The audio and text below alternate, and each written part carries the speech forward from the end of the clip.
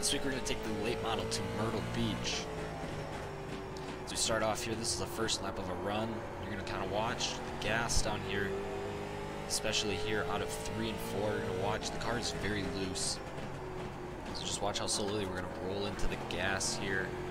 Still waiting on it, even getting out of it a little bit as the car gets loose. These first 3 or 4 laps are going to be really loose, so you got to kind of wrestle with the car and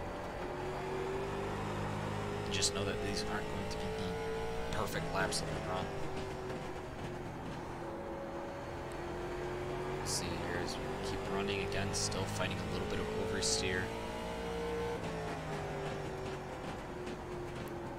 Trying to stay high, hit your apex a little bit later, get good runs off. That's how I like to run Myrtle Beach. 3 and 4 here, you can hug it a little bit more, get really close to that wall.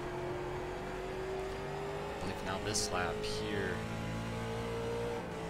now this current lap is going to be, we're going to set the fastest lap of the run, which just with how the car is set up, we're trying to work on late run pace. Right about now you'll see here coming out of 3 and 4, we're not really rolling into the gas as much anymore. Now we're just mashing it and getting out of the corner quick. There you go, we set a fastest lap of the run. So yep, this is what you got to do this week, folks.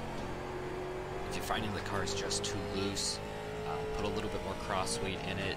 Maybe bring the track bar down, the right rear track bar down to try and tighten it up.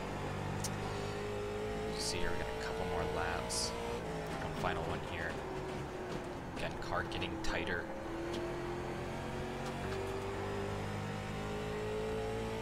So yeah, that should do it. Until next time, we'll see you next week.